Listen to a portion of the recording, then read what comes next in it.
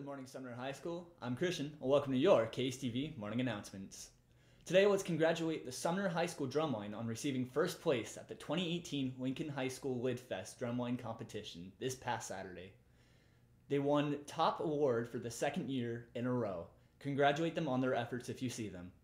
There's only 2 days left to get 50 cents off all small Red Bulls. Be sure to go to the Spark Mart before this deal is gone. Now let's find out what today is. Hi Sparks, it's Cody here with the day of the day, and today's day is Pi Day, so 3.1415, hashtag Pi.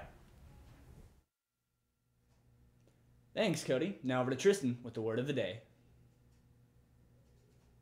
Hey everybody, I'm Tristan with word of the day, and the word of the day is invigilate, to watch or monitor. So remember to invigilate over your grades or something like that, because honestly, I'm really sad. I'm really so sad because there's finals and there's grades, and I don't know what to do, and I'm gonna cry. So don't make me cry. Invigilate. For the weather, today's high is 54. It will be rainy, so it's a good day for the jacket. Tonight's low is 32. Tomorrow will be a high 58 and a low of 34, so it's going to be a sunny one.